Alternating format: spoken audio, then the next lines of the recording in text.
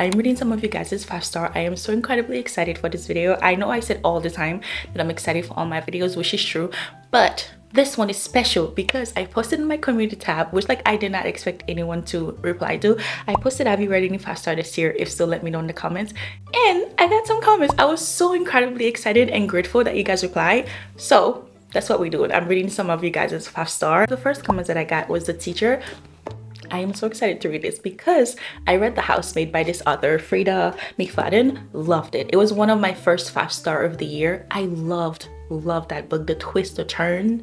Did not know what was going on in that book until the ending. Until the end, I was like, oh my god, that's crazy. Like, I truly love that book. Like, if anyone were to ask me what's a thriller, what's your favorite thriller, I'm going to say The Housemaid by her. So when I saw that, I was like, oh, immediately, yes, immediately. So I cannot wait to read it this week. If the twist and turn is as good as The Housemaid, then yes, I am expecting it to be a 5-star as well. And the second one, you said the Dreamland Billionaire series. Love them all.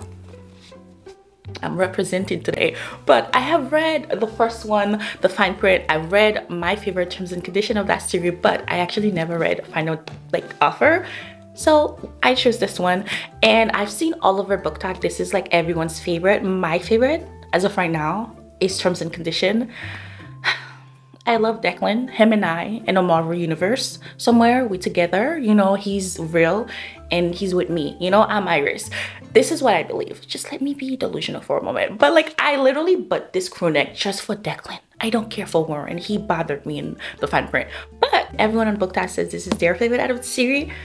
And like, I don't know, I feel like Terms and Condition is like going to always be it for me, but I'm excited to read it. And you said it's like you love them all, so I'm like, this is obviously was a 5-star for you, so I can't wait to read it. I love Lauren Asher's writing, and I think it's going to be really good. I don't know if it's Kyle's going to take Declan's spot. I doubt it, but we'll see. Last one I'm going to read this week is Betting on You by Lynn Pinter. Twisted Man, who's always so kind to me in the comments, says Betting on You, Lynn Pinter, 5-star. Biting 13, Ruthless Vow, 6 wonderful star. I read Scar because of you, also 5-star. Thank you so much. I love it. Thank you so much for reading Scar because of me. That made me happy. I love that. Tristan, you know he speaks French. But I chose Betting on You because with this vow, I'm going to read it in another video, maybe next week or something. Biting 13 is a series. I'm already in the middle of 11 series. I don't want to jump into another one unless I finish like 3. Then we can read Biting 13. So I chose Betting on You by Lynn Pinter. I've read like 3 books. I read The Do-Over, Better Than the Movies. I read Mr. Wrong Number, and now we're going to read this one. So these are all the 3 books that we are going to read this week, but we're gonna start with Final Offer by Lauren Asher because it's thick. If you don't know about the Dreamland Billionaire by Lauren Asher, it's essentially about those 3 brothers, Rowan, Declan, and Kyle. Their grandfather created like Dreamland, which is basically like Disney World, like Disney, and he passed away. He was a very rich man. He was quite wealthy. He passed away and left them quite a lot of money, but in order for them to receive the inheritance, the share of the company, they each have to complete a tax in order for them to receive what the grandfather left for them. In the first book, The Fine Print, which was not my favorite because Warren really just like, he was just too indecisive. He was a little bit annoying, if I'm being honest. Did not like him at all. Didn't like it. He wasn't my favorite. But he had to go like renovate the family theme park, and then Declan, my favorite, Terms and Condition, he had to get married and have a kid in order for him to have like a little share of the company. Insane, I know, but it worked. This one, Final Offer, Kyle, if I remember correctly, he has to go to Lake Wisteria and sell the lake house that they all grew up in, and I believe that's where he sees his ex Alana, and it's supposed to be a second chance woman's, and I'm very excited for him because we know like in like the book previously, he's still very much in love with her. So I'm just like, this is gonna be so cute and pretty, and I'm very excited to see how Kyle acts when he's in love because he's like a great friend to Iris in Terms and Condition. Him and Iris, beautiful friendship. So yeah, I can't wait to see him in love and all happy. He deserves it, honestly. I've been running most of my life, blowing smoke everywhere around.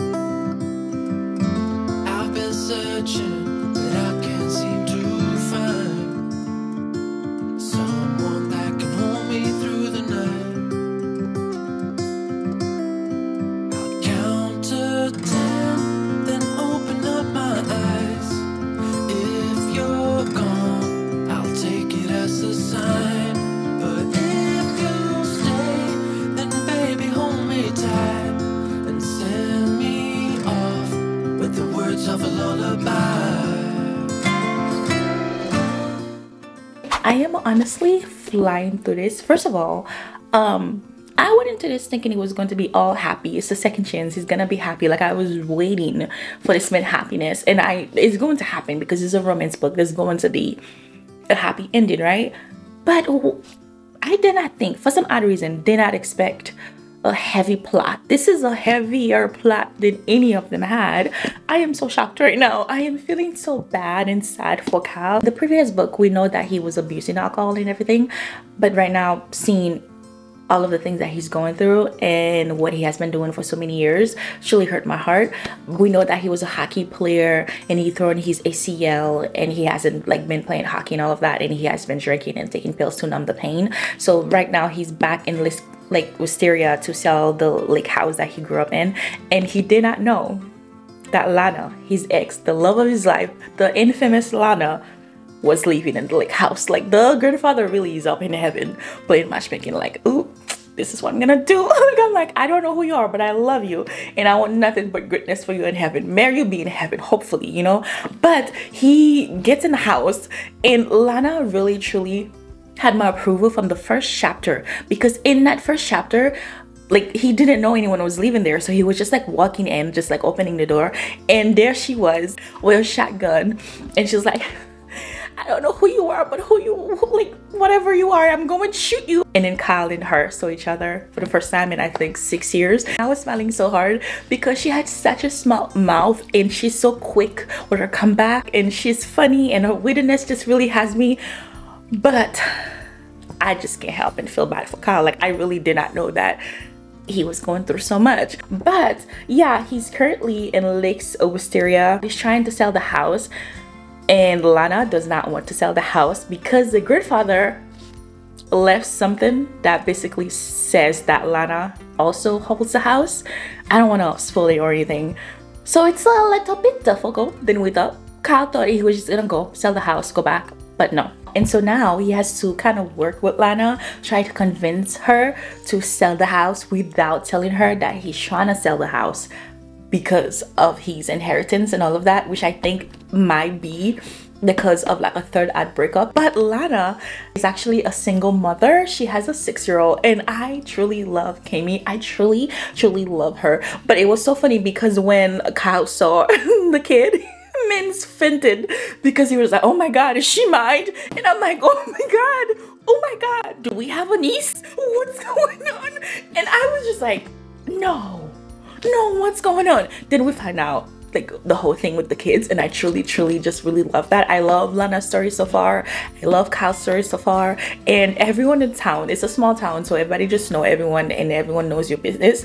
Everyone hates Kyle in the town, and I know what's going on with him. Like, I know he's like just dealing with a lot of things. So when they're like, why are you here? Like, why are you here and all of that, I'm like, listen, he's going through some stuff. Just let him be, okay? Let him be. But since this is a Lauren Asher book, we know the tension, the romance, the banter is going to be there, and it is. Even though they have not seen each other for 6 years, the moment that they saw each other, butterfly effect. I could have felt the tension, and I'm not even in the room. I'm like, oh my god, this is too much. It is crazy. Lana obviously always, like, she always loved him, but she just wants him to be sobered up, and she doesn't trust him right now because, well, he's still drinking. But the little butterfly in her stomach is telling her something else, and it's like honestly like bittersweet moments because she knows that Kyle can be better, and she'll like do better things with his life other than drinks all day.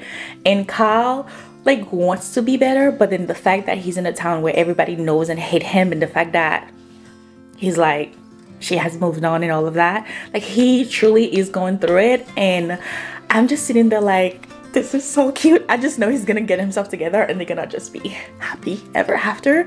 But the tension, the love, the romance between them really just has me smiling so hard. And nothing has happened between them, but just like you can see that they still have so much love, but also really they still feel hurt, especially in Lana. The way that Kyle left her and like broke up with her, the pain, the hurt's still there in her heart. And obviously she's not alone now. She has a daughter to protect, and 𝐬𝐤, the 6-year-old daughter, truly perfect little kid. But I'm fine through it.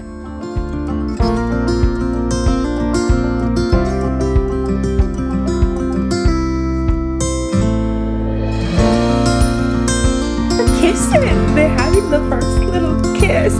Page 196. Oh my god, it's so cute. It's beyond cute actually. It's the second for you guys, but a few days for me. I have been sick. I have been under the weather for the past 2 or 3. For the past 2 days. I think it's been 3 days, but I am almost done. And in chapter 48, every single time I read her books, every single time I read Lauren Asher's writing, I realize just how much I love and miss her writing. Whenever I'm not reading her book, whenever I'm not in the world that she creates, I realize just how much I loved and miss her writing. As I was reading this for the past few days, I was sitting there like, this is so good. Like, I'm enjoying this so much. Every character that she writes are so lovable and so enjoyable. Every story that she writes just have you so into the story. Like, it just like you immerse yourself into the story and you forget that you're reading, and you look up and you're just like, oh my god, I'm almost done.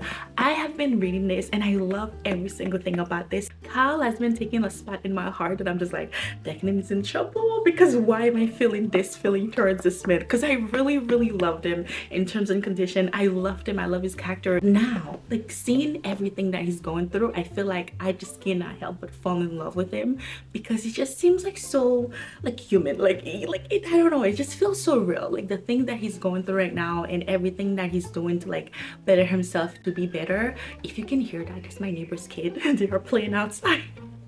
They are just having a wild time.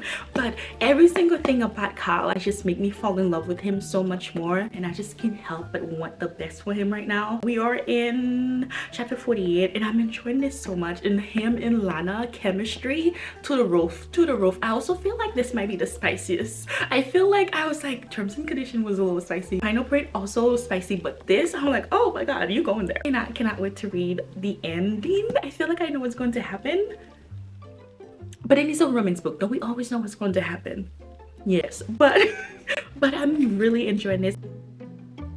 I'm so proud of him right now. I love him. I love him so much. I love him. I love him. I love him.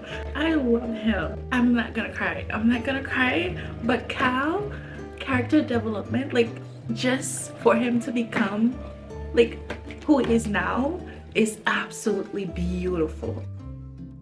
That's what I mean by like this book is overly too long. Like after chapter 50, like 56, right? 56. I'm expecting epilogue, because chapter 56 was perfect way to end this book. Kyle is happy, everyone is happy, and I'm expecting when I turn it's gonna be epilogue. No, it is literally chapter 57. Why? Like, why? He's already happy. We get this. This is the happiest he's ever been. Let's end it there. But no, but we have this left. Why? Could have ended this in chapter 57, but here we are going to chapter 58. Why?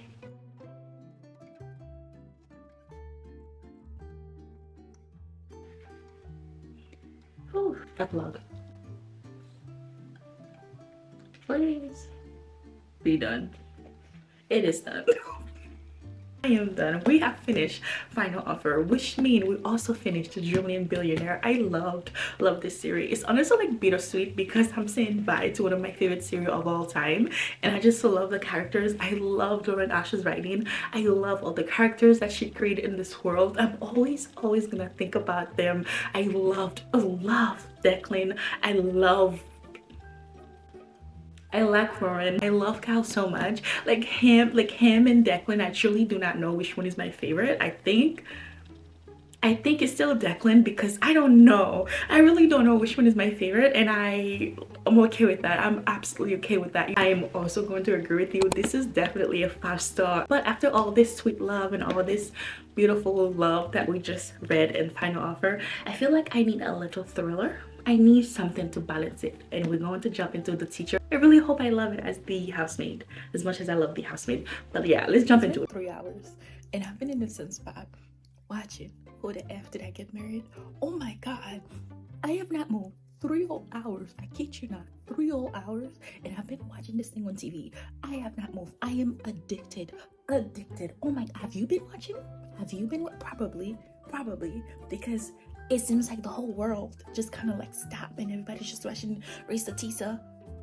Oh my god, this man is insane. Insane, I tell you. I'm literally taking notes, because I'm like, my husband has to know. Oh my god. And there's another video that's like saying he respond. Why are you responding? I need to go read. I need to go do something with my day. I can't help it though. I'm going to finish it. I'm going to finish it. And then we'll start the teacher later.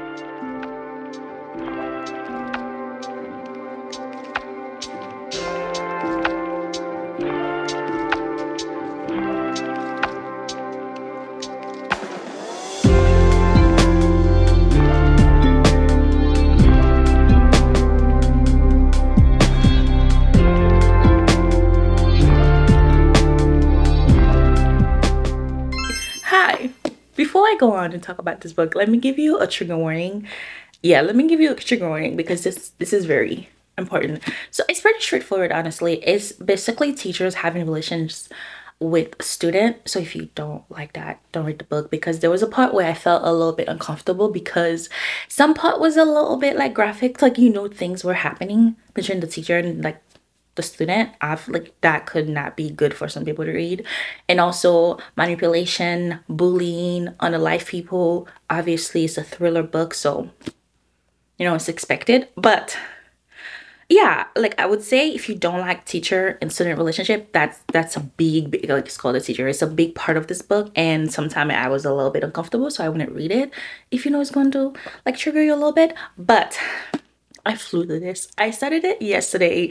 We went to the gym, I started it, and then we went to the park for like a walk, and like I just sat there with the audiobook and my Kindle, completely flew through it. The same thing happened with the Housemaid, which was the first book I read from her, and I loved the writing. I think it's because like from the prologue she has you just ready to finish the book in that one sitting, because the prologue of the Housemaid was so insane, and also the prologue of this book. Let me read this to you, like, and tell me if you not be like, okay, what's going on. It literally says, digging a grave is hard work. My whole body hurts. Muscles I didn't even know I had are screaming with pain. What do you mean you're digging a grave? Like, why are you digging a grave? Do you work in a cemetery? What's going on? So immediately it had my attention. Like, you do not know who on earth is talking. You just know someone, a character in this book, is currently digging a grave, and you don't know who it is. But the teacher, if you don't know about it, it basically is follow two characters, two POV. Eve, who's a teacher, and we follow Addie, who is a student. But Eve, she is married to this, she's married to Nate, her husband, who I hate. I don't think I've ever hated a character more than, actually no one in this book is likable. No one is good, but like Nate is evil. He's the devil in this book. I don't like this guy. I truly just like I don't like him, honestly. Even like from the first page, you're like, oh, I don't like you. She's married to Nate. Nate is also a teacher. Eve is a math teacher in this high school, and Nate is an English teacher, and they've been married for I think 8 years. And one of the things that I like, the moment when I knew I was going to hate Nate, is the fact that she says this man has been humming the same song for 8 years while he brushes his teeth for 2 minutes. Imagine that. Imagine you're getting ready for your day, for your dead-end job. You're just trying to get on with the day, and this man goes, no, I will hate you too. Like, babes, please stop. Just immediately stop. What is wrong with you? For 8 years? Imagine that. But we're following Addie. She's 16 years old. She's going to the school. She just really want to keep a low profile this year. She has been going through a lot. Like last year, something happened where she caused the teacher to be fired because the teacher, it was rumored that a teacher and her were having like an inappropriate relationship. Obviously fired or jail. But the teacher, she caused the teacher to be fired, and she is now being like bullied. People are making fun of her. They're talking about her. There's like rumors her best friend Hudson isn't talking to her. So she just want to keep a low profile this year. And she actually ended up being in Eve's class, which is like math, and Nate class, which is English teacher. Her and Nate bonded over poetry because they both like poetry. Why are you bonding with a student? Like, just know your student exists. Don't do that. But they basically bonded with each other, and obviously you can tell which one is our favorite, like math or English, which one, you know. And that's where the, I don't think I'm like spoiling it, that's where the uncomfortable, inappropriate relations start between the teacher and the student. Like, again, if you don't like that, do not read it, because at a part I felt really uncomfortable. But that's where the manipulation, the crazy things started happening, the unaliving things started happening in this book. The twists and turns started. And then that's where I was like so confused yesterday, because I was in the park just like reading the whole book. I was feeling bad for Addie, the 16-year-old. I was really out there feeling horrible for her the whole book. And then chapter 28 or chapter 30, I think it was 28, happened. Like, where we find out why her best friend Hudson isn't talking like to her. And I was like, wait, what? No, pause. Babes, you did not tell me that. I'm out here feeling sorry for you because you've been bullied. And like, you didn't tell me you have this under your belt this whole time, darling. I'm feeling sorry for you. Like, are you a victim or you're not? Like, I don't know what's going on. And I was just like, I would not be talking to you too, babes. Like, I'm not saying you deserve to be bullied, but like, think about what you did. Think about it just for a second. And like, why, like, I went from absolutely feeling so bad for her to confusion. My emotion was all over the place. And then I was feeling bad for the wife, Eve, because I'm just like, oh my God, she's like stuck in this loveless marriage. Like, this is not okay for her. And then like previously, like chapter 17, I'm like, girl, something happened. I'm just like, oh my God, everybody is doing something suspicious. And I'm just like, I don't even know what to do at this point. Like, I don't know who I'm supposed to trust. I know who I don't trust, but I don't know who I'm supposed to trust right now. And it was just like, it's so crazy. It's insane. And I've been like sitting there like listening to it, reading it on my Kindle. And I'm like, I have to finish it with you guys today, because I went on Book Talk and everyone says the last twist and the epilogue was insane and it did it for them. So I'm going to read it with like you to see what's going to happen.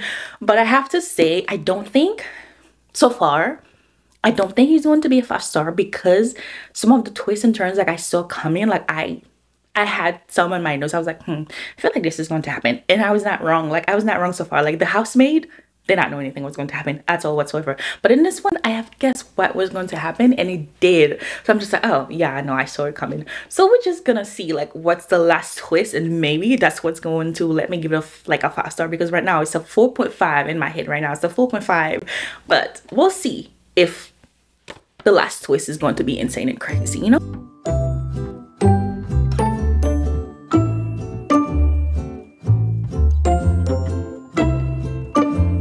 There's more people in this. Oh my God. Oh my God. Chapter 80. If you're watching this, chapter 80, when she said it was blank who did that, I was like, wait, no. That's insane. She's not in jail. So I'm kind of like, what happened? What do you mean?